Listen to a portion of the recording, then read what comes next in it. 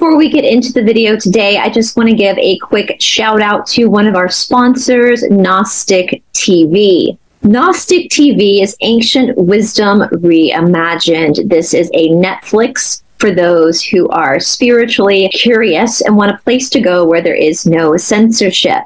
I personally am doing a whole series on Gnostic TV called The Esoteric Explorer, where I am providing exclusive content to Gnostic.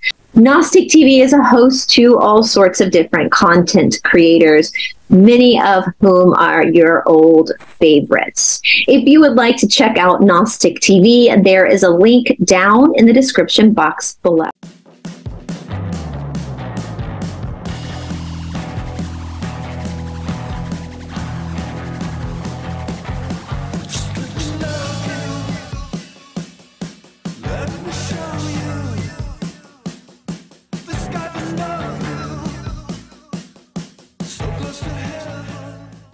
Hello, everybody. Welcome back to Esoteric Atlanta. And I guess we're in conjunction with Sacred Garden Yoga because we had a very special episode today. How you doing, Cindy? I'm good. How are you doing, Bryce? I'm so excited. It's been a crazy Mercury retrograde, like in all the best ways. The best, you know, I always say Mercury retrograde, it can be very, very stressful, you know, but I feel like this Mercury retrograde has just been like miscommunication, problems with technology, problem speaking, nothing major. So we're finally almost out of the woodwork. But speaking of, we have a workshop coming up at I'm so excited. Like, this is, you guys, I nerd out on deep dives into weird dead people, like historic people. I like to gossip about like old kings and queens, but I also nerd out on spirituality and yoga. And so I am so excited about this workshop we're going to be doing at Sacred Garden, so where Cindy is, called the Alchemy of Movement. And that's going to be on September 7th from 1 to 4 p.m. And we are going to have Zoom options available for those of you who cannot physically make it to the Shala. So where do you want to start, Cindy? Well, just to say that the Zoom option, I worked on it yesterday and it is available now. So if anyone who's watching this, it is an option now. And awesome. Anyone who wants to sign up virtually can do that. And I will send you, so for the people, so with this workshop, I have a manual / workbook that poor Cindy, I sent her a template like a couple months ago and now it's grown massively but I might have to actually start downsizing it a little bit. But for people who come to the studio, you'll actually get a handout of this that you can take home, take notes in. And for people who are doing it on the Zoom option, I guess send a PDF of the workbook to Cindy to send to you guys. So you have the workbook with you at your house. And, you know, so that's basically the only difference is you're going to have me on camera, but not in person. So obviously there will be, you know, hands-on adjustment. Maybe one day, Cindy, we'll develop that Siddhi where we can actually reach through the Zoom camera and like adjust somebody, but I haven't developed that Siddhi yet. Siddhi is a yoga power they talk about in the 3rd and 4th pod. I haven't developed that yet. I don't know anybody who has developed that Siddhi yet, but maybe one day, who knows, we can just stick our hand right through the Zoom and just adjust somebody. You never know. Your screen becomes a portal. I know, right.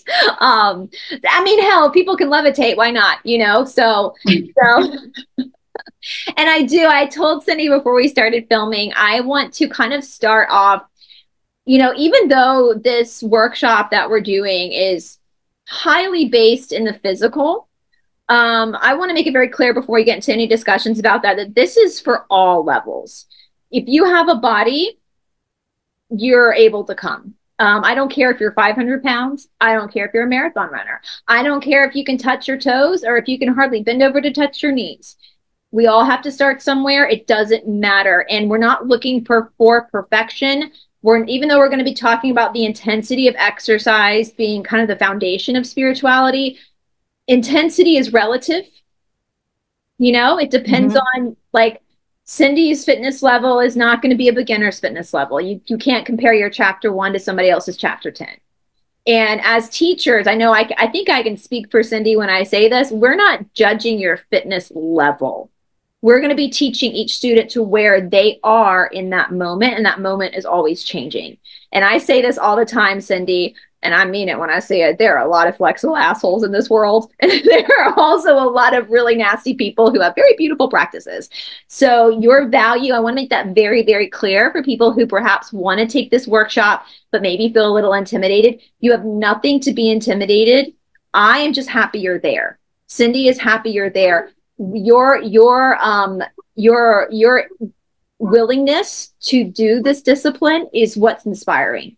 And if you want to be deeper inspiration, just be a good person, you know? And so I really want people to understand, and we have such an incredible student body at Sacred Body. It's Mercury retrograde, Sacred Garden, don't we, Cindy? Like, we have some of the best students in the world. Absolutely. And they're very welcoming and very kind. And we're all doing our work. And so I think we respect each other in that. And whatever level at the work that you're in, we're just here holding space for each other to do that work together. So you don't have to like do it all by yourself. That's the one nice thing about having a group practice, especially coming into a space, if that's available to you, is that group energy definitely makes a difference. That community feeling of knowing that we're all working through this, and I'm not the only one who has my crap. Everyone else has theirs too, and you don't feel alone. No, in the process. And I'm telling you, Cindy, you can probably validate when you're teaching. You get a very different perspective of what's happening in the room than when you're practicing in the room. And every single person, at least at one point in the practice or multiple points in the practice, looks angry, looks pissed off, looks like they're struggling. So it's very normal. In fact, that's part of it, is experiencing friction, right? And so everybody is experiencing, and you're right, there is something very special about the prana, which means energy, basically upward rising, like upward rising or high intensity energy, sweat, is that when there's more people in the room, there's more energy in the room. And so that thing you fear, like if you're intimidated to come into a room because there's going to be more, it's actually going to be beneficial to you. It creates a magic almost in the room that kind of carries you with it and supports you. And it's a lot easier to teach a PAT class and easier to practice in a PAT class versus not as many people, because there's a different energy feel. And so please know that the students at Sacred Garden are really happy when they see new students come in. They're welcoming. Mm-hmm. They're happy to see you. They're glad you're here. So don't feel intimidated at all. I really want to encourage, and if anybody has any questions about that, if you're still feeling a little bit nervous, you can always reach out to me, and I'm sure Cindy would be happy to talk to you as well. It's nothing to worry about. And if you want, you can sit in the back of the room. It's no big deal, right? And so I guess with that being said, Cindy, I guess we should talk about friction and the body and exercise. Well, what is it? I'm just curious too. With your workshop, I mean, I've read through some of the descriptions and everything, but what would you say is the main takeaway that you want people to have after doing your workshop? I think the main takeaway I want people to have is that being here on this earth, I said this before in class, I don't think the word human should be a noun. I think it should be a verb. And I've quoted the Emerald Tablets before. There's so many profound things, and we're going to be looking through we're not just going to be looking at the Yoga Sutras, we're going to be looking at other ancient scriptures as well, because they're all kind of saying the same thing in their own unique way. Thoth in the Emerald Tablets, the profound thing that I really was like, wow, that's deep. He makes a statement that when you are in spirit, when you're not in a body or an incarnation, you don't know life. You don't know life because you don't know death, because the spirit never dies. And so part of the beauty of being a human being is that we're in mortality, and we're in these bodies, and these bodies we're immortal spirits that are existing in mortal bodies. And that does create an opposing force and creates some suffering and confusion, which is part of the journey. But I think that when I think what was profound about when I read that is I'd already gone through over a decade. This was just a few years ago. I'm like 18 years in now. And I think I really understood what he was saying. Because when we come into this body, we're coming into a nervous system. We're coming into emotions. And as the law of one states, which is another template we're going to pull from, is that the soul has come here to refine itself. And, you know, my teacher in India talks about when you clean gold, you boil it so you can wipe the impurities away. And so when we come into a body, and I know the Western world too, we've really like separated the spirit and the body, but they're actually one and the same, because the body is a living expression of the spirit. And so within your muscles, within your fascia, you carry all this information. And not just information dealing with shadow work, which is a part of it. That's why exercise is the root word of exorcism. I mean, how obvious is that? You're literally exorcising your own demons. You know, Catholic Church really got literal with that, you guys. But you're also learning how to use your consciousness in a different way. And I think, you know, sometimes in the modern day spiritual world, we see a lot of disassociation where people try to escape being human. And I can't help but think that that's going to just create more karma, you know, because you actually came here to face mortality. And was it Richard Freeman said, famous Ashtanga teacher said, you know, actually your yoga practice is really just preparing you for death, to face your mortality.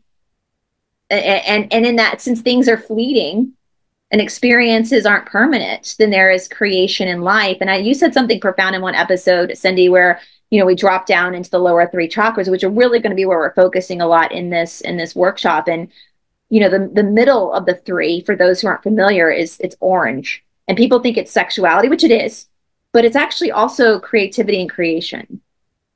So that matches what Thoth said, right? Because creation only comes with life. And so you can only really create when you're in body, not out of it. And so that's why it's partially down here in this area, because that's part of your humanness. It's not part of your spirit. It's part of your humanness. Does that make sense? Mm-hmm. So you're wanting people to tap into that part of themselves so that they can free up too. I mean, the way I see it, and the way I like to explain it too, it's like freeing up some of the, where your energy is being used up in fear and anxiety and all these other modes, because it's all creative energy, right? And just as you are, there's one saying that I like is, you know, we are free, like we have free will. Yeah. That's one of the actually attributes of the Supreme, is svatantriya is the word for it, is that we are free to do whatever it is that we want to do. And we are so free that we are free enough to create our own bondage. We're so free that we are free to create our own pain, our own suffering, our own bondage. And so, you know, if all your energy is going into creating that old story, that like this karmic story, this karmic loop that you've made up for yourself based off of all the old programmings that came from fear and suffering and all those past experiences that we have, then you're going to continue to create a life that comes from that space. That's actually in the Yoga Sutras, as a matter of fact. I think in Yoga Sutra 2.12 to 2.14, Patanjali goes into his definition of karma. And that's exactly how he defines karma, is however you show up in the world, whatever energy that you put into the world, then you're going to receive that exact match, which is how, you know, when it creates that kind of karmic looping. So if you're always putting out fear and anxiety, you're going to get fear and anxiety back. That's in a nutshell what the Karma Sutra, not the Karma Sutras, for the Yoga Sutras say. Mercury retrograde to karma. That's a whole other thing. And in our practice, we're trying to free ourselves, like free it from the body, where our creative energy is going to, and free it from the fears, free it from an old story, unstick it from the past, to shed those old skins, so that we can then create a new story based off of viewing from that purusha, right, from the witness, from the soul. Yeah. But it all had to happen through the body. And we can't do that. Like we can't do that unless we do we get in body, we realize that our power is here, that this is the most potent instrument that we have is the physical body itself. And something that we were talking about in class today, we were saying that, because just going off of what you were talking about, escapism, one of the reasons we like to escape the body is because we don't feel safe in our bodies. We think of our body as like this, it's like, it's threatening territory. Like our body feels threatening or doesn't feel safe. It feels like the enemy zone. Yeah.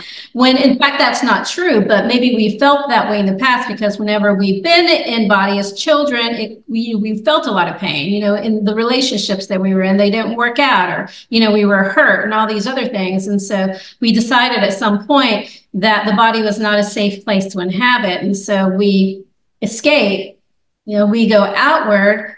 And then we, in the energy of anxiety and stress and fear is also upward and outward as well. And so then all your energy is going into this escapism. And the first step is to be able to reaffirm that, oh no, you know, my body is actually not a place that I should be afraid of. My body can be a sanctuary. Yeah. It can be a sanctuary for my soul to land, and retraining ourselves into believing that. It kind of goes to what you were saying at the before we came in. You were talking about how exercise is sometimes demonized, or we don't like to exercise. We don't like to do the things that bring us back into our body, and that could be part of it. That could be some of the resistance that we get from any kind of practices that makes us come down into ground, because then suddenly we have to face the stuff that's in the body. So part of the work is clearing the crud, undoing the programs, so that we can feel like the body is a safe place to land. And we can feel it as our sanctuary, our home, a place that nurtures us, a place that feeds us, and that our body is it's the most powerful instrument that we own, because everything, that creative force has to go through there. So instead of then with that kind of self-awareness, instead of then creating from your pain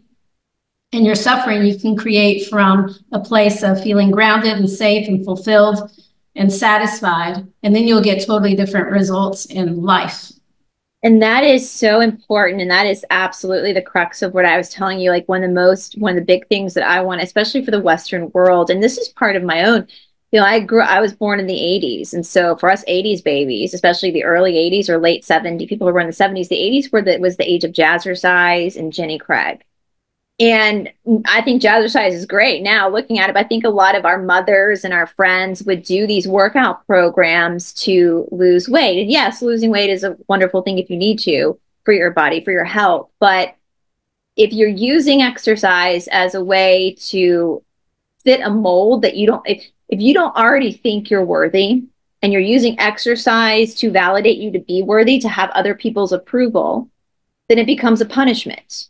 And we go into arenas of like eating disorders, where there's a binge disorder where people over-exercise. And when I say over-exercise, for that's going to be different again for different people. Right? A beginner is not going to over-exercise. What Cindy and I do on a daily basis would probably be considered over-exercising for a beginner, right? So that I don't want to make that very clear. That's very relative to a person. And, you know, I'm someone, when I got into my 20s, I mean, I was probably, when I first lived out after school, lived in Los Angeles, I weighed like 106 pounds. But I was in Los Angeles, and I had grown up with a mother who was always dieting. And so I would go on these like long ass runs because I needed to, so that I could be, I mean, I was buying Spanx in a time in my life that I didn't need Spanx. So I had a very warped, very dysmorphic view of my body. And I thought my body was punishing me. I was very critical of my body. If it didn't look like this or didn't look like that, I look back at those pictures now, I'm like, I don't know what I worried about. But I think a lot of women and some men have that relationship with their body, that they're mean to it. And of course, we know one of the first rule of yoga is ahimsa, nonviolence. And the most important aspect of that is not being violent with yourself. And so it took, I don't know when the epiphany hit me, but as I started to transition from long distance running into yoga and then into traditional yoga, I don't know when I actually started to change my perspective. I think it actually kind of changed over time until one day, all of a sudden I realized, oh, wait, now I'm thinking about my body differently. And that burning sensation, we get into these, whatever exercise it is, where you're in your deep muscle burn, more of an anaerobic, place where the muscles are on fire. And we immediately want to escape it. But all of a sudden you start to go, wait a minute, what happens if I stay? What can my body do now? What's that you become interested in your body? You become like, almost like you're dating your body. You're like, what can I discover more about in my body? And like, as I always think of the Ram Dass quote where he's like, everything's just interesting all of a sudden. And there's also a very, I liked how you talked about that bondage. Marnie Alton said that in a class once. She talked about how we build this cage around us. We build this cage and we think we're stuck, or we think we're stuck in these limitations. And the more you change your perspective, all of a sudden one day you wake up and you realize the door to that cage wasn't even locked. And I just love that because when you do start to feel stronger, when you do start to, let's take running, for example. If you decide you're in one day or 1 month, 1 mile seems like it's horrific. And then like 3 months, you're running 5 miles and all of a sudden you've busted through your own perceived limitations. You start to then tap in to that boundless energy, that limitless energy that's actually inside of you. And you've been the one suppressing it all this time. And it becomes such a magical thing. And I think I wrote it on Instagram, the initiate's path. We talked about this in class this morning, something the Emerald Tablets talk about, as well as the Law of One. The initiate's path is not an easy one. In a lot of ways, when you step onto an initiate's path, whatever form of spirituality, your karma speeds up. And so the universe is going to put all of a sudden things kind of start falling apart, right? Before they rebuild in your life. And sometimes it's the universe like pushing you, giving you that little bit more resistance. But when you find yourself really grounded within yourself, whatever chaos is happening around you, you're able to face it differently and be more at peace with the stages of your life, if that makes sense. Yeah. Definitely. In the tantric philosophy, we say that you go through your body for enlightenment. You don't necessarily try to bypass, which is, maybe some of the traditional or some of the more classical teachings will say, well, the body is something that we need to escape from, or the body causes pain and it causes suffering. It causes all these things. It's, that's where all the friction and all this stuff comes from. And if we put too much attention on the body, too much attention to our desires and too much attention on, on the five senses and all these things, that we can get distracted, which is true. I mean, there is that element of distraction that can happen when we get too much focus on that we're nothing but the body. So there's a fine balance. I mean, we are the body, but we're also more than the body. But that doesn't mean that you ignore what the possibilities and what is, like what truly is possible if we start to go through the body to find our spirituality or our ascension, if we want to ascend, or if we want to, become more enlightened. It's a descension process. First, we descend down into our humanity first, and so that then we can ascend and rise up into our spirituality. So we go through the body. The body is actually seen as something that is supreme. It's not something that gets in the way. It's seen as an instrument of God. It's an instrument of the divine itself. And you use the body to ascend or to, reach that state of more self-awareness or higher consciousness or whatever terms are, to become closer to spirit or to become closer to God, whatever those words are for you. But there is a fine line, though, there. We are a spirit, too, and we can't forget that, because then if you get too caught up and anchored in the body and that debauchery and all that stuff starts to come in, that's when the yogis get in trouble. All those things, like all the things that you hear about the yogis just going off track because they took Yeah. They took the worldly experience too seriously. So it's like we have to find that way, that Balance. balance of appreciating both, that we are both spirit and we are both body. It's well, that's even when I'm doing like my own, and I always make sure every student knows everything I ask you to do, I do on myself as well. So I'm not someone that's just telling you to do something. And I have my own little ballet bar now, and I'll be up on the balls of my feet in a deep like bend, squeezing a block or a ball, and I'll feel that fiery sensation. And I always ask first, I say, what can I need to go into that fiery, and this is the conversation I'm having with myself. And part of my mind is negotiating, trying to negotiate, like, oh, you should go do the laundry right now. Just right in that moment, you should go do the laundry. Your mind will play all sorts of tricks on you.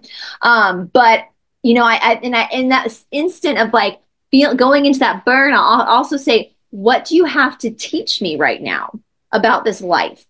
Because it is about experiencing the world around you, being in the instrument that also experiences the world. And my boyfriend says this a lot about you see that imbalance sometimes in the Ashtanga world, where the people will take the Ashtanga practice a little too seriously, to the point where that's literally they won't do anything that's gonna that becomes their life. And my boyfriend will say, it's not supposed to be your life. It's supposed to enhance your life. And I've had students even ask me, like I've had, especially down at AYA, they'll be like, I run too, but I'm thinking I should give up running because I don't want my hamstrings. And I always, what should I do? And I always say to them, well, do you enjoy running? Well, yeah. Well, then why would you give it up? Because that's part of something, that's part of your experience. So I get what you're saying, where people take it a little too. It helps you. I love I think the best metaphor is a lot of people who especially have really intense jobs. Like we have a lot of lawyers, that have really crazy jobs, and they use their time at Sacred Garden to help get their mind right so that they can go be the best lawyer they can be, right? They can be very much involved in their dharma and taking that moment when you're not at work or in practice to be in the park and to like really feel the grass and just to be. And I think for me, especially with my journey in my own body, learning to appreciate it and learning to be present with it, it helps me be present with everything else, to really feel. And so that it just brings me to another question for you, if you don't mind me asking, because I like to use the word alchemy a lot. Some of my programs contain the word alchemy. So when you say because it's the title of your workshop, that Alchemy of Movement, where's the alchemy happening there? An alchemist for our people traditionally is someone that turns lead into gold, right? It's like a magician. And I kind of think more about it like, in thoughts and roll tablets, everything's the magic of this, the magic of that. And what you learn when you're reading it is when he says magic, he means you. He's talking about you. He's not talking about like hocus pocus. Like he's talking about you and your transference inside of you, in your soul, and your journey on this initiate's path of choosing. And that's something that's super powerful, at least in my belief system, is that our souls made the conscious choice to come into these bodies. And when we recognize that, we stop, I think, having a pity party. We realize how powerful that is, that I made a choice to do this. That's because there's power there, and my soul took that. And so my job now, being in body and having this mind, is to actually turn the dead knowledge, the deadness, the heaviness, that bondage, and release that energy and turn it into that gold, if that makes sense, metaphorically within myself, transforming myself into whatever the refinement that my soul, for whatever reason, my soul decided that for whatever refinement I needed was to be a white girl in Georgia who was going to go off to India and do all these crazy things. And so I'm going to embrace that, because there was obviously something there that was still weighing my soul down that needed to be changed into gold. And I quote Cindy all the time. Like Cindy always says, she don't want to leave this world with any more karma. She just she wants to drop some off, And so that's kind of what I mean, is that you are magic. And I feel like Yeah, and then our exercise, our practices and our exercise, it's like the crucible yeah. from which the alchemy gets the heat. Because most when you're talking about alchemy, you usually need some kind of coming back to your idea of friction and needing heat, so that that process, that transformation can begin to happen. So movement is one way to do that. And meditation is another way to do that. There's many ways to produce that sense or that feeling of alchemy within yourself. And at the end, at the end of the alchemy is the philosopher's stone, right? That's what they want at the end, which is that most purified state. And Carl Jung actually has his 4 steps of alchemy that had to the psychological the alchemy that we go through, where we have to go through the processes of the blackening, which is the hard, that's the hard part when you have to pull the crud out. And when you pull it out, because the alchemy is a purification process. And before you can purify, you got to pull the stuff out, which can feel yucky and it can feel cruddy and all that. And, he called that like the nigredo stage, the blackening stage. Before the purifying stage can happen, the blackening has to happen too. And so those are the, all the stages that we go through, I think, when we start a practice, whether, it's a physical movement practice. So all the stiffness, all the tightness, all the stories that's in your DNA structure. It's in your framework. Those old stories are in your framework. You have to make them conscious. So you have to pull them out from the subconscious realm and make them conscious so that you can actually see them. And that's kind of like that blackening, which can also at times feel like that dark night of the soul whenever all your stuff comes up, where it's, it's just uncomfortable to face it. But it's, at times it's a necessary part so that we can actually look at and see it. And then the clearing processes can begin to happen from there. Absolutely. The philosopher's stone can be refined. Yeah. And that's part of it too. Like I want every student, because the 2 classes I teach are hard classes. I teach high intensity forms of movement, of exercise. For those who are new to this, I mean, that's what it is. That's what yoga is. It's different forms of exercise. And part of what I see in the Ashtanga world, what I've seen with myself, with all the students. I mean, Cindy, if you had to guess how many people you put your hands on, I know that sounds bad, but like as a teacher, I mean, it's into the thousands, and the bodies you've seen move. And the common denominator is that most people do not think that they are as strong as they actually are.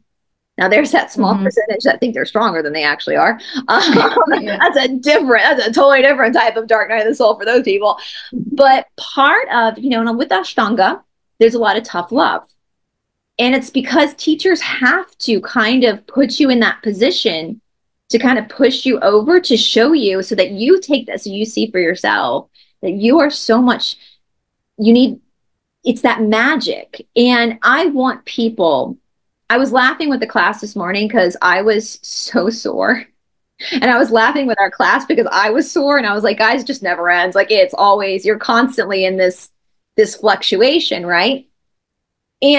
But still, with that being said, I was excited to move because there's new discoveries to be made. And that's what my hope is. Like, it breaks my heart when I think people are nervous because they're embarrassed because they're out of shape, or they don't think that they're, this isn't sports. Sports, there can be spiritual discoveries in sports too. Don't get me wrong. Anytime you move the body, there can be these subtle discoveries. This is a school, a mystery school, a shala. This is a place where you come to learn about yourself. And you have somebody, I think we laugh about, I say this a lot, Cindy, the teacher's job is to eventually not be needed. That's the difference between a teacher and a cult leader. Is like, I think as teachers, we want students to have autonomy. We want students to, and that's my goal. I want people coming to this workshop to walk away from this workshop having a renewed sense of power and of groundedness, and be excited. Whether in this workshop too, guys, again, Cindy, my focus is like yoga and dance. I mean, Cindy's a dance, she's a ballerina too. But world, I would love to have runners. I follow running pages because listen, if you're running for health or weight loss, you only need to do like 3 miles to do that. I love following marathon runners because why are they running 26.2? There's something else there. There's something else going on. And that's, to me, in my opinion, that's alchemy. And that's a form of their own spiritual development is doing that and breaking that limitation. And, you know, it's also David Grieg. I brought this story up a lot because he was one of my original teachers up in Philadelphia. He's one of the big Ashtanga teachers. And I'm so grateful that I had him because honestly, I learned so much about myself just watching him teach.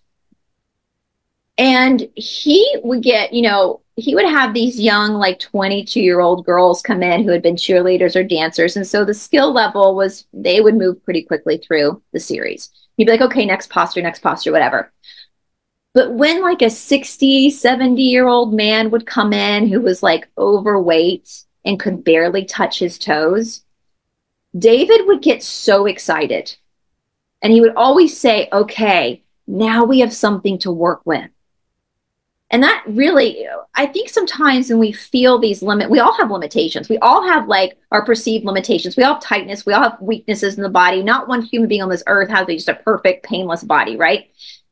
And watching David teach to that, or when something was really tight in a student that was having a hard time budging, he would get excited because there was resistance there. And because there was resistance, we had something to work with. You know, if you have nothing to work with, what's the point? And that changed my perspective completely. And that's another, I want our students and our friends who come to this workshop, every part of their body or their physicality that they are afraid of because it's weak or it's not flexible or it's embarrassing because maybe it's a little bit overweight or soft. I want people to look at that as a gift because it's something to work with and there's information there, right? And that's another, but then they come to their mat or go put their running shoes on or put their ballet shoes on, they can actually be more inspired to face the difficult stuff, if that makes sense. Yeah, I mean, the yoga practice is in a way designed to do that, is to create uncomfortable situations so that when you have real life uncomfortable situations, you have strategy and you're built into your system already. It's built into your nervous system. This is how I'm going to respond when something hard comes along, because you know something will eventually, and you have a response that you've built in to your body through your practice, and how you know to remain more non-attached, which I think is a really difficult thing, and that to train your nervous system to not go crazy, so that you can get through your challenge, whatever challenge it is, with more clarity. And you don't stay in that downward spiral. If there happens to be one for as long, you can spiral yourself back up. In other words, you get a system. You train your body, you train your system to learn how to deal with challenging situations and change. Because you know most challenging situations, the root of it is change in the first place, and it gives you a way. I mean, that's what the sutra is all about. It's a way. It's a pathway. You know, he said, do these things. If you do these things, and you'll be able to move through your life with more grace. Yeah. And with more ease, but you got to train yourself to do that, just like with anything. So aspects of your self-awareness, your growth, your spiritual awakening, it's a training process. Most people are not going to be born that way. Well, you might be slightly born that way, but then the things happen in our life and we get concealed.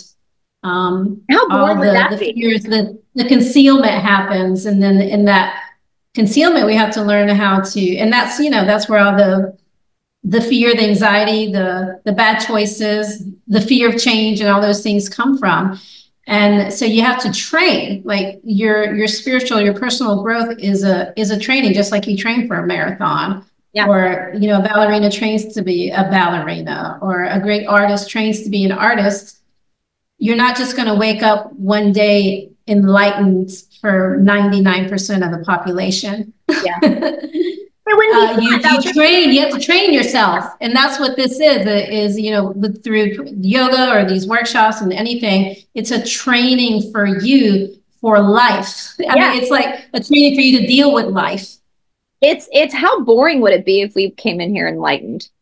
That would just be so boring. It's like you've nothing to work with at that point. Like you got nothing to work with. You're just and the progress internally that is felt is it me. You know, I say a lot in Ashtanga because Ashtanga it looks from the outside it's very contortionist, but I always say like Ashtanga teachers are never going to ask you to get more flexible because flexibility is fleeting, especially for women. It's very hormonal based, but you're always going to hear teachers tell you to get stronger.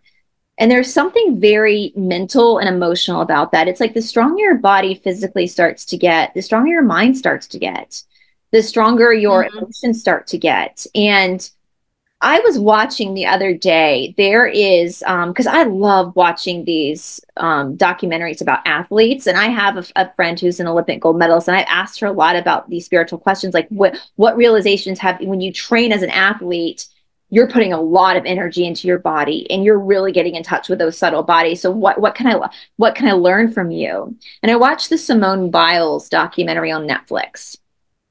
And, you know, we're not gymnasts in yoga, and actually gymnastics and yoga is very different. You know, you can see it in the bodies, the way the body responds to it. But there's something, I thought this was so fascinating. This just really was fascinating to me. She suffered with something in the Tokyo Olympics called the twisties.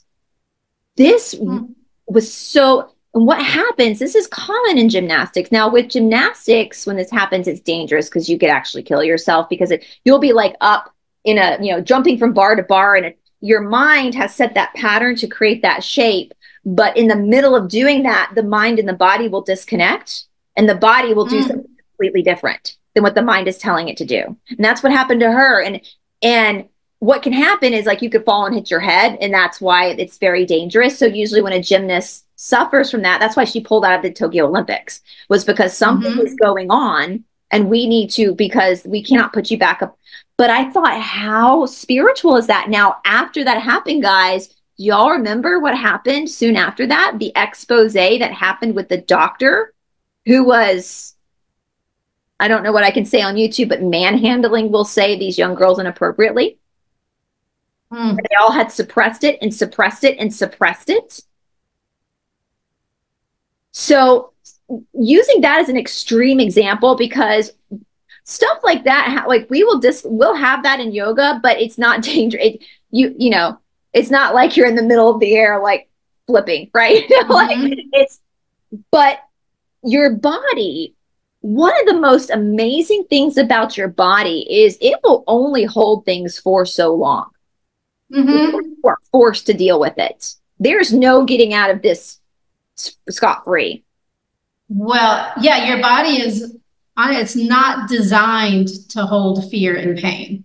I mean, it can hold it there for a minute, but it won't hold it for long, or it won't hold it forever without it wreaking havoc on you at some point or another. Like whatever happened to Simone Biles, or what happens to us when we get anxiety attacks, or we get depression, or, you know, something happens physically, we get bad migraines that are unexplainable, or we get these weird things that start happening in our bodies that you go to the doctor and they do all the x-rays and all the scans and they can't figure out what's going on, because your body is not designed to hold fear and pain. Now, your body can process fear and pain.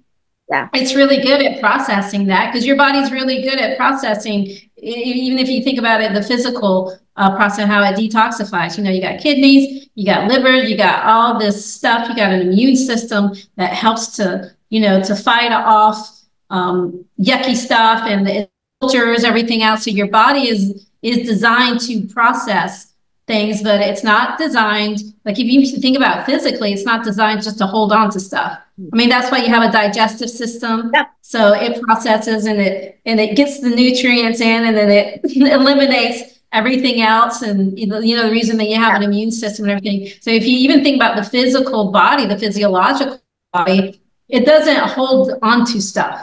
You know, it processes things. Everything is moving. your circulatory system is moving. And if something ever grows stagnant and quits moving, then that's probably a very bad thing that, disease is probably on its way, because the circulatory system is supposed to move. Your lymph system is supposed to move. There's always a pulsating. The heart pulsates.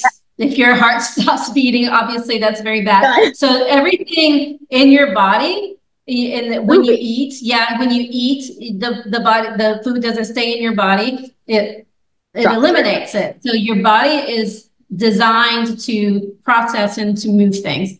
It's not designed to hold on to things. And so then you can take that just even with your thoughts and your beliefs and the things that we stuff down. If it holds on, it's going to cause a breakdown in the body, or it's going to cause something to happen, because it's not built for that. It's built to, I'll process it for you. Just like you got fear, you got anxiety, I'll help you process it, bring it on. We'll process it through the central nervous system. I'll help you process the fear. I'll help you process the grief. Yeah. It'll help you process that stuff. But once you get into the energy of, no, I want to hold on to this, I'm not ready to let go, it will only do that for so long before it starts to spit things out in ways that are not great. You could be in the middle of the Olympics and almost break your neck. Yeah, it's exactly right. And most of us, and I'm laughing about, because I'm watching this and I'm thinking, God, most of us do this, don't we? We wait till the point where the red flags are there, but we just keep pushing it down until it can't. The body just goes, nope, we're not doing this anymore. And you think about it, like if you were to go, that story about Forrest Gump where he's running for days. Well, that can't happen, because eventually the body, it can't. You're right, it can't keep doing the same thing forever. It's going to stop. It's going to shut down. It's a rolling stone gathers no moss, right? Its intention is to keep moving through stuff. And with her, it was like the perfect storm, because she had the pressure of the Olympics, all this stuff going on, and it created the perfect crack in her psyche. But that crack was what needed to happen. So it goes back to that David Greek thing of, now she had something to work with. Now that happened. It happened. We saw it happen on camera. You see it happen. And immediately she's pulled out, because they, at least in the gymnast world, they know they're smart enough that something's going on in and usually it is kind of the subconscious mind, because the conscious mind is like, I got to do this. I got to finish this yoga class, and I got to go home and feed the kids, and I got to go home and pay the bills, and I got to get ready for that presentation at work tomorrow. That's the conscious mind. The subconscious mind is going, oh my God, I've been traumatized since I was 5, and I keep trying to push this up for you to look at, but you keep pushing it back down, and eventually it's just gonna have to just be dropped. And that might be in the middle of the Tokyo Olympics. It might be in the middle of a sun salutation in the yoga room. And the thing is, I really encourage you guys to watch this documentary, especially if you're interested in this kind of stuff, because it took a while for them to figure out why that had happened. It was just coincidental that we started to see all these other things come out at the same time. And she talks about, she was driving, and all of a sudden the news report came out, and she pulled her car over and called her mom. And her mom picked up, and all she could hear was her just releasing these tears. And it gives me chill bumps in the car. So just hearing that news report unlocked this grief and this shame that had happened to her since she was a kid. The parents didn't know, the kids didn't know at that time what was going on. It just didn't feel right, And one thing that was interesting too in this documentary is that after she'd gone through the therapy and everything she needed to deal with her mind, and then she started going back to the gym to train in gymnastics, because everyone thought she was just going to retire at that point. I love a good comeback story. When she got back to the gym, she went straight back to the beginning. This was Simone Biles, the most decorated gymnast in the world, doing foundational stuff. For a while, all she did was foundational stuff. And I was sitting there thinking, well, isn't that interesting? Because we do the same thing in yoga, especially Ashtanga. You could be practicing a 3rd series practitioner or a 4th series practitioner. And if you're going through a divorce, or if you're moving, or if you've just traveled, guess what? You're doing primary series for a while. You go back to the foundations. Set everything. It's a reset, right? And of course, with her too, with gymnastics, to make sure that her mind, so she's not going to have a twist, not going to kill, they want to make sure she's able to do this, and her mind and body are connected. But I thought this is so fascinating, because this is how this happens. We're not escape. We don't get exempt. from these experiences as human beings. That's part of why, that's why I want us to see we're humaning. And this is part of the experience. And again, everything that comes up that's uncomfortable, there's information there, there's potency there. You know, it's like, I've laughed about this before. So when I first started learning Ashtanga yoga, primary series came pretty quickly to me because I am lanky. So the binds were, you know, I'm not going to lie, that does make the binds easier when your arms are long, right? And I'm really good at like forward folding and hip stuff. But back bending, that's where, so I went through primary series pretty smoothly. And then I got to second series. I injured myself like 3 times in second series. I punched a teacher coming out of a deep back bend in second series. And I literally wanted to run from second series and just do primary. But through those experiences, I was forced, if I wanted to stay in this practice, I had to figure out a way to integrate second series into my system. And that's when I started realizing the breath connects to the paranervous system. If I can just breathe properly in the back bend, I can actually be present in that back bend. And that's something that I think Patanjali, a roundabout way, Patanjali kind of points out as well, is when I'm in primary series, my mind, I'm thinking about that cute boy I saw, or that great dinner I had that great movie I want to see, or what am I going to do after this? So I'm not presently there because it's easy. There's no wisdom in what I can already do. But when I do second series, my mind wasn't anywhere but my body. I was totally present in that moment because there was panic there, because there was discomfort, and that was a gift. And if I can, you were in the crucible. That was your, yeah. It's like you had to put yourself in the crucible to, alchemize. Yeah. And it was a controlled, that's what Catherine Edwards said once. It's like you're voluntarily putting yourself into a controlled destruction. So it's not like I don't want people to go out and like put themselves in abusive relationship. No, like you are in, and that's the beautiful thing about the yoga room, is that you have a teacher in there. And our first and foremost, our priority is to make sure you're safe, that you're not going to hurt yourself. Obviously, we talked about this on Sunday. Sometimes there's a karmic reason, and sometimes an injury will happen because that's a karmic reason. But our priority is to make sure when I'm scanning the room to adjust, I don't know about you, Cindy, but for me, when I'm scanning the room to adjust, the first thing I'm looking for is anybody about to hurt themselves. And that's the first thing I go to immediately. That's as David Gurry, in busy MISA rooms, he'd be adjusting one person, he'd look through and he'd see somebody, he'd be like, John, emergency, stop. He would just yell emergency. And my gosh. You know, when he yelled emergency, he meant like, you're about to hurt yourself, dude. Like you're about to pop like this. We're not even going to talk about aligning your spine. Like this, like your knee's about to pop out of place. So I'm going to have to start using that. Like, it's just like, it would make, and whenever you would do a big workshop with David, there would be new people, like it would always crack me up when he would do it, because you would see them like jump up. Because they weren't used to it. It's like, no, dude, you were literally about to hurt yourself. That's why he was getting you to, and he was across the room with another student. So he was literally telling you, stop, just come out of the pose, stop right there. You know, and so, yeah, you should start emergency just in the middle. I'm going to do it. Stop.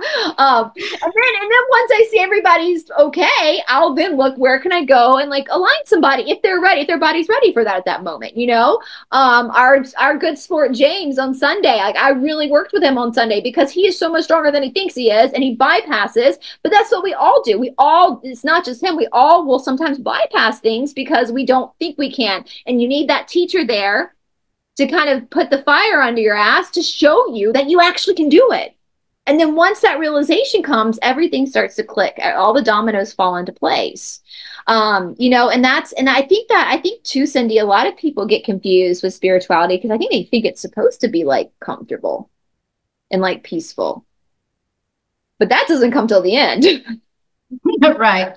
And I mean, the end of the you have to do all the deprogramming. Yep. You got to be sore. And then when you go through that process, again, it's like you have to go through that blackening. All that stuff has to come up before it can clarify. So yeah, it's like having a good, I kind of think about it like when you have like one of those days where you just have a good cry and you're heaving. And then once you're done crying and your eyes are swollen, and you feel that sense of like release, that the weight just fell off of you, except for that blackening can be a prolonged experience. There's no time limit on that. Like, and that's the unfortunate thing is, some people can be in that space for a month. Some people can be that space for a week. Some people can be that space for a year before. And because spirit doesn't really have a time. You're not going to run out of time. Listen, you're going to reincarnate after this anyway. So it's not like, you're immortal, your spirit. And so, I think sometimes in the modern day, I think the ancients did that better. I think the ancients were better. There was a deeper understanding with the people that this was not a comfortable thing and this was a tough thing. Yeah, and we always want things to happen so very quickly too. But if you look at nature, and there's another term that they use in the alchemy, and they call it. It sounds like it's putrefaction is the way that they write it. Putrefaction, which I don't really know why, but it's like putrefaction, basically, right? So there's that element where when something is going through the black, and then there's the dying process, but then there's that part where you're like this mushy goo, which is usually the most uncomfortable part. It's like the caterpillar that's sitting in its before it becomes a butterfly, it gets all mushy and ooey and gooey. And so we get sometimes when something is really thick, what was darkening our soul or darkening our spirit, if it was really thick, it has to go through that putrefaction and that dissolving where it's like really ooey and gooey and it feels kind of gross. And it's that liminal in between space before the clarity happens. Yeah. And it's giving yourself the time and the grace to be in that space when it's happening too. I think that's an important part of the process that it's not maybe so often talked about, because the death is often talked about and then the rebirth is talked about. So you always hear death and rebirth, but what about that space, that whole space in between where the death is dying and dissolving and, the worms are eating away at it. And, like the icky part that we even look at it. We look at it and we go, ooh, that's icky. But there's a purpose, there's a purpose to it. Then after that, the rebirth can happen. So it's not like just death, boom, rebirth. It's like death. Yeah. It's like, what Egyptians, you have to go you have to go even deeper into the underworld before you can come back up again after death. But that's, that is, it's the creating of the new patterns. And we always laugh because Guruji used to say, new body is making. But my boyfriend would say, yeah, but what he would neglect to say is old body's got to break first. Well, same with your mind, because the body is the effect of the mind too. So these held thoughts, these held beliefs become so potent in us that when they're being asked to change and crack and break and restructure, it's going to bring us into this place. It's going to hurt the body. It's going to be sore. It's going to, we talk a lot in Ashtanga about the yoga fever, which is very common. Like when you've been practicing for a while consistently, you might have like a week where you have a low-grade fever. And that is called the yoga fever. And it's literally your body is burning away karma and burning away old patterns. So it's not a bad thing. Now, if you got a really high fever, that might not be the yoga fever. I'm talking about a low-grade fever, right? Low grade, or it might get headaches, so even though the emotions are heavy and gooey, you also will feel physical side effects from this as well. And old injuries come up. That's a big one. Old injuries will start to recede. You just have to keep moving forward. One thing too. Well, when I first started with the Ashtanga practice, I always have issue with my knees. These were like some days just salsa dancing knees. So my knees are all were jacked up. And when I first started the practice, I felt this urge that, okay, this is what I need to do I just need to do the Ashtanga practice. I didn't know why. I was never attracted to Ashtanga. I was an Anusara. I'm very alignment, Anusara trained. And then suddenly it just almost seemed like it came out of the blue, but it was a calling from somewhere deeper from within me that says, No, go do Ashtanga for a little while. And the primary series honestly had every single posture that I hate because, you know, you say you're good at binds, and I'm terrible at binds because I got like these short arms and I'm tight. I'm just like, I'm a tight person in general. I'm not a flexible. I have had to work for my flexibility. Let's put it that. So I had all these postures that I really didn't like, but my body made me get up every morning and do it. So I just kept doing it. And then my knees would hurt. They would ache. And so I had to be really careful though, you know, like I would still continue to do, especially, you know, with all the things where you have to put your legs up and like Ardha Padmasana kind of positions, and my knees would hurt and then they would hurt. But I was listening to my body at the same time to make sure it was the right kind of pain. You know, it wasn't the kind of pain that was actually telling me you need to do something different. And there is a difference. And so I just did it, and it hurt, and it hurt for months. It didn't hurt for just like one day. It hurt for probably 6, 7, 8 months. And then one day they just quit hurting. Yeah. Magic. And then they haven't hurt like that since. So I'm like, okay, but that's part of that process, you know, like all this kind of achy kind of stuff will come up to surface. And do you remember when I was doing Ashtanga with you a few years back, and whenever I would try to go into back bends, I would get nauseous. I was just thinking that. I remember for like months. It was months. Whenever I would go back, I'd come up and I'd say, I'm gonna throw up. Yeah. You had hit something. And I remember that we had a discussion. You were like, should I eat something before? Typically we don't eat before we practice. And I was like, you just play with it and see. But but usually I tell people when you get especially in back bends, there is something. This might and that's why I say literally. But eventually, it lasted for a long ass time. I just remember it lasted a whole entire summer. I remember because at first I was like, well, maybe it's just the heat.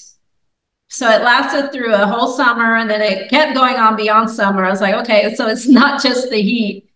And then eventually it went away. Now it will come back maybe every now and again. And usually if it does, it's because some blood sugar or something is going on, but it just passed. It's like you almost have to just kind of keep readjusting, and whatever was in there was trying to work itself out. And I will say, you say you're not flexible, guys, but I adjust Cindy all the time. And yeah, I mean, I have long gorilla arms, so I'm a different story. But Cindy's that's why you can't really judge somebody. I used to on binding or not, because you can twist, your spine will twist. And so it's very, there's complexity within. So for anybody watching, understand that the human body is complex, and the human body is your soul meticulously designed your body for whatever perceived obstacles you needed to address whatever karma you needed to address. And all karma is work. It's just your cause and your effect. But the interesting thing, I always laugh when people get nauseated with back bending, because we know, especially, back in the early 2000s when they were advertising those cleanses where you could drink and you would literally poo out 7 pounds, and they or 20, they would advertise all that hell. But that's actually, there's kind of some truth to that. Your colon will sometimes impact and you don't even know it. And I hate to even talk about vanity, but let's go there. If you really want a flat stomach, here's the secret. Do a crap ton of back bends. Because you are bending and you're forcing those muscles to really work, but you're also moving your colon in a way, your organs in a way they're going to force that compact stuff to break down. And so sometimes, and this is common. I mean, this happens a lot. It happens to me a lot in back bending too. It's at this point, I feel like back bending, I actually really enjoy back bending now, even though I struggled for so long, because I pushed myself, and same with you. You just keep going. You just keep putting one foot in the front of the other. You just keep bending back and just keep going, and then eventually it moves through. But a lot of times what the body is doing is it's taking that old compact crap basically and detoxing it. And so that's why people's stomachs get really skinny and all of a sudden their skin looks better, is because we get used to, I think sometimes that's the beautiful thing about humans, is that we're resilient. And so sometimes we get used to feeling bad that we don't even realize we're feeling bad until we start to feel better. And Todd tells a story about Sharat, the only person that he's ever known to actually puke in a back bend, because people will feel like it, but they won't puke, is Sharat. because he had gone to like a Hindu weddings are like 3 days, and he had gone to this wedding and ate all this food, and the next day he got back and his grandfather made him do like fourth series instead of, he thought he was just going to do primary, and so he got pulled into a deep back bend and all that food just Again. that's a I came close. I know that a few times. The only reason I didn't was because I had to like get composure again. Listen, I will. I have, I've heard people throw up in the bathroom in India, but sometimes I think that's just Delhi belly. Like it's their first month there, and they're just, because they're not even like the guy beside me, that used to practice beside me. He would always go and puke around Marichasana A, and I think it was just his body like adjust, because you haven't really back. I mean, you've done some up dogs, but you haven't really back bend. If we're an Ashtanga person, that's not a deep back bend. And all Sharat, he would come back in. He was this Asian kid, and all Sharat would say to him when he'd come back in, he'd be like, "Did you clean it up?" Oh God.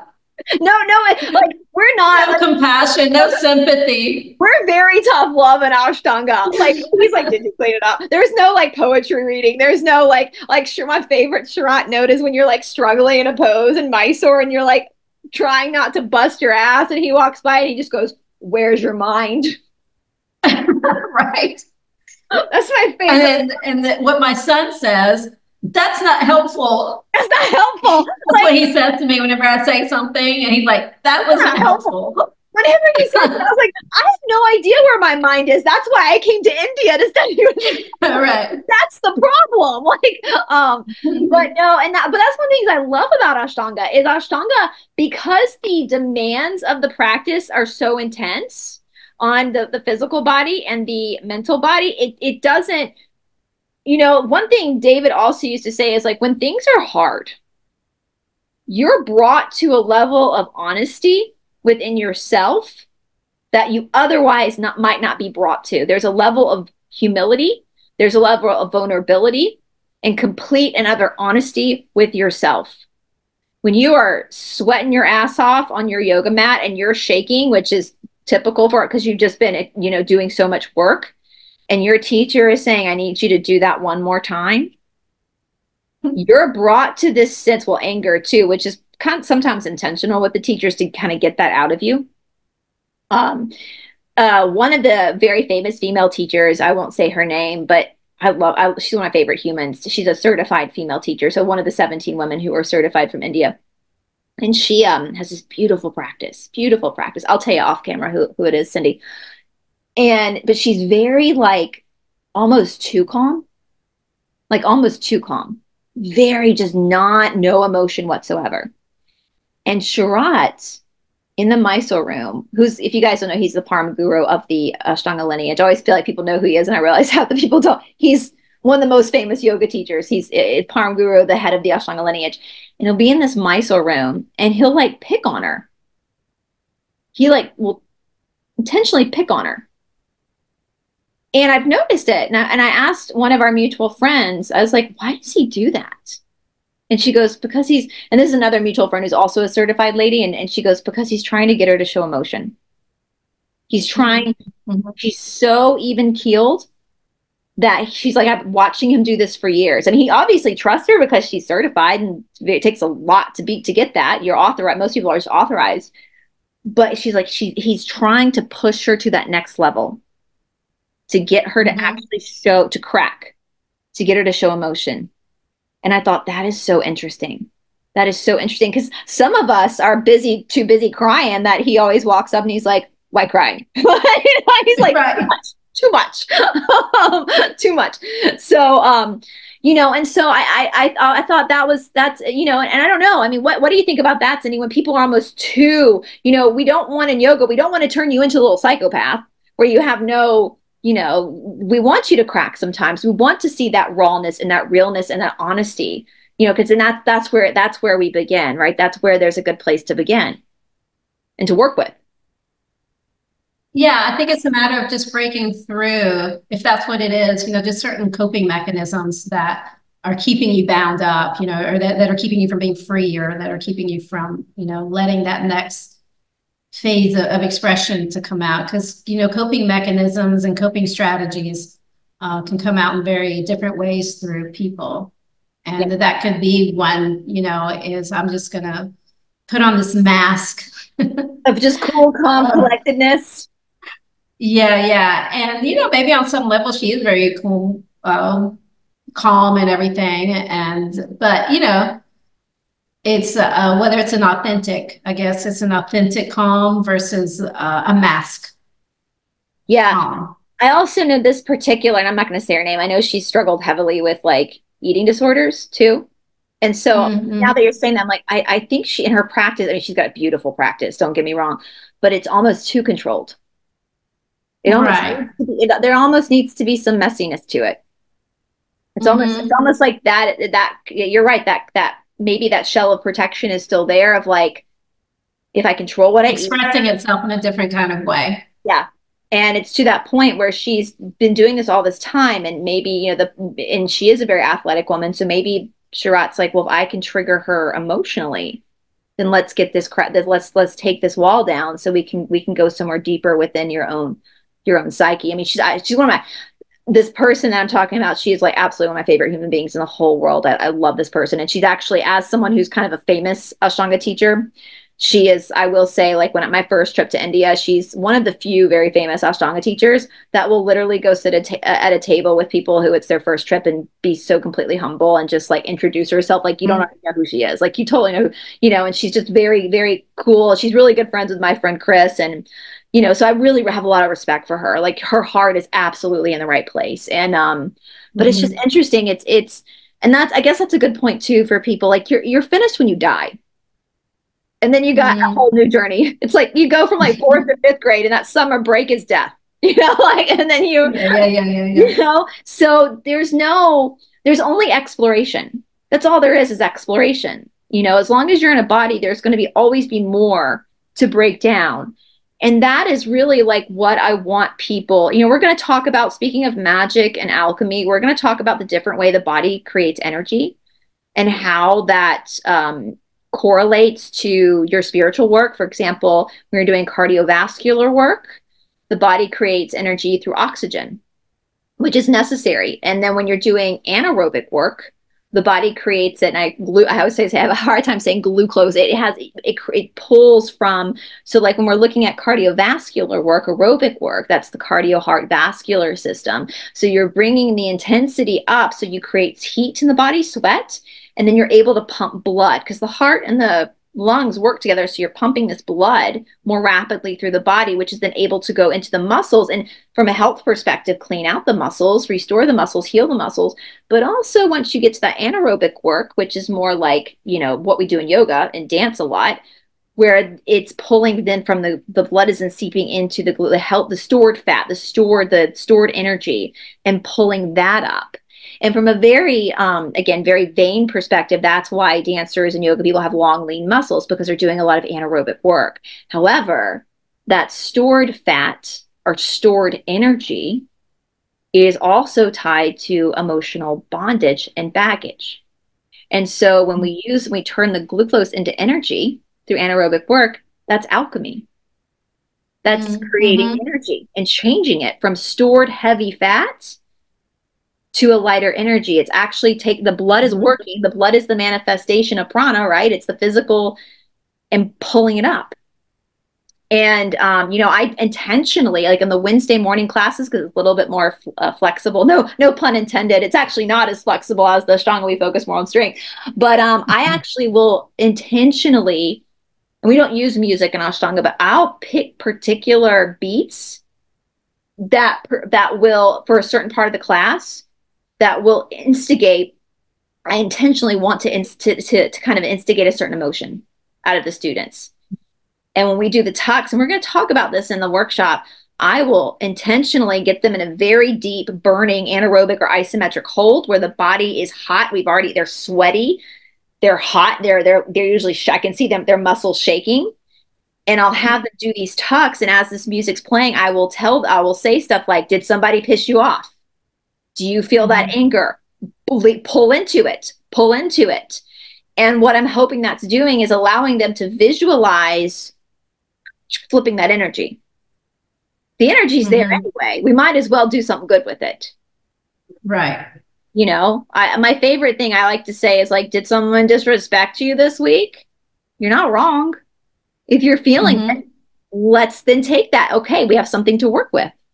We have something to work with. And you see, I see like, you know, sometimes lower belly issues, lower belly softness. Well, not softness, but like fat. That can be issues with, I mean, let's just say what it is. That could be issues with your lower chakras of not wanting to drop into it. But if we look at that fat as potential energy that we as magic change, well, how exciting is that then? How exciting. We've got something to work with. How exciting is that? And that's what I really want from people. I don't want people to come into my class or your class or anybody's class with this idea that they have to like burn calories. You're burning calories. Like that's going to happen regardless. I want them to come into a class and be like, what am I going to learn about myself today? What happens if I get into this posture that I hate? Or I run an extra mile I don't think I can do, or I squat a little bit lower and it's uncomfortable. But what happens if I acknowledge that it's uncomfortable, but I decide to stay for just one more second, for just 30 more seconds? What if I have built my running up to 45 minutes and I decide tomorrow I'm just going to go to 46? What happens? That's what I want people. I don't want people coming if they're just trying to look good in a bathing suit. Listen, that's going to happen anyway if you work out, right? That's just the icing on the cake, right? I want people to walk away understanding that spirituality is hard, but it's also exciting. And that they are so much more than what they, you know, we talk about like also, you know, when you're talking about the change thing, like as women, like, you know, we go through puberty and then we go through this pitta stage of life and then we get to menopause, and that's tough, you know, because all of a sudden you're not as strong as you were maybe, or you're going through all these changes, you're getting hot flashes, all these things are happening. But what if I had a couple of hot flashes just sitting here with you? I don't know if you noticed. Oh no, yours look beautiful. Move my hair. I was trying to be discreet about it. No, but think about this. Like, how awesome is that, guys? Okay, cool. Interesting. Now I got something else to work with. What am I going to learn about myself now? Because next life, I might be a man. And who knows? I'm not going to have this opportunity in a man's body. So, you know, it's or for women who are coming out, you know, if you're suffering from postpartum depression, definitely see somebody for that. Because that's a lot of, you know, but what if, like, I know a lot of women that I know specifically who are very athletic, you know, and they have a baby and they have struggle, you know, they're not as active. They can't get to that place they once were. Okay. So what are we going to learn now? Like this stage, your body just birthed a human. If your body can birth a human, what else can it do? And so that's really, I want people to come into this workshop excited about getting to know. You're going to meet yourself. You're going to meet yourself through this work. Maybe not in one day, but I want you to start to change that perspective and feel, you know, I say a lot in class, like, especially when we're in a really hard section or people are really sweaty, like, this is you being alive. Like, enjoy feeling that sweat on your skin and to see if you can feel that heart beating and the blood pumping the hamstrings. Like, this is you being, we spend so much time trying not to die that we forget to actually be alive. And to be in that moment of sensation in the body. And that's the real alchemy. If you can really learn to just love your body and enjoy this roller coaster ride that's called life, then you won. You won life. You know? And we're going to talk about like muscle things and all that kind of stuff and how the physical, we're going to talk about the big toe, my favorite subject, the big toe, the inner thigh, like how all that works and what that does mean spiritually. So what the physical means spiritually. So hopefully when you go into your next yoga class, you can like actually be more present in your body because you know the sensations you're looking for and what that means, not just physically, but also spiritually as well for yourself. Is there anything else you want to add, Cindy? I don't think so. I think we talked about a lot. I know this is my favorite subject, guys. I covered a lot of information. I know, and guys, there's a lot I held back from because we're gonna really talk about it. So basically, I told the class this morning for anybody that it's a 3-hour workshop. I have a loose template of how I always kind of make it loose in case we need to change things that day depending on the students that are there. My goal is to do about 45 minutes in the beginning, going through the workbook, talking about these things, taking questions, and then we're going to do a 90-minute practice. Now, as I told Cindy before, I don't think we've talked about this yet while filming. The practice is nothing to be. It's going to be you're going to sweat. You're going to wake your body up, but it's not going to be crazy. It's not going to be like Ashtanga. It's going to be very basic foundational stuff. That's going to be good for anybody at any fitness level. And again, I don't want anybody comparing your chapter 1 to somebody else's chapter 10. Everybody is welcomed. Some of my favorite students in the whole wide world have been the tightest students. I'm thinking about one student in particular. You know, you are not going to I've seen it all. Cindy's seen it all. You're not going to impress us with your athletic abilities. Just be there and work hard. We just want you to impress yourself, you know. And then we'll do 90 minutes, and then we'll do about 45 minutes afterwards where we get, because sometimes in theory this makes sense, but then in practice it kind of falls apart. And so I wanted to give a good enough time at the end to then do Q&A and see what the students need to know and how deeper we need to go into more deeper explanation if there's some confusion and all that kind of stuff. And again, this is open. We're basing this in yoga and dance, but this is open to all movement. So whether you're a runner, whether you're a swimmer, whether you're a cyclist, anything that makes your body sweat, whether you're in menopause, look at that. You're sweating automatically. You don't even have to do anything. Come, because this is for you. This is going to be for anybody. If you have a body and you have muscles in your body, which you do if you have a body, then this is the workshop for you. And for people, again, who are coming from the Zoom, we will send a PDF of the workbook for you. So yeah, all the information is at sacredgardenyoga.com. Yeah. Yep, it's all up. So you can go on there and register for classes. Fun. I'm so excited. When you come, if you're coming, just make sure you wear clothes that you're able to sweat in and be comfortable to move in.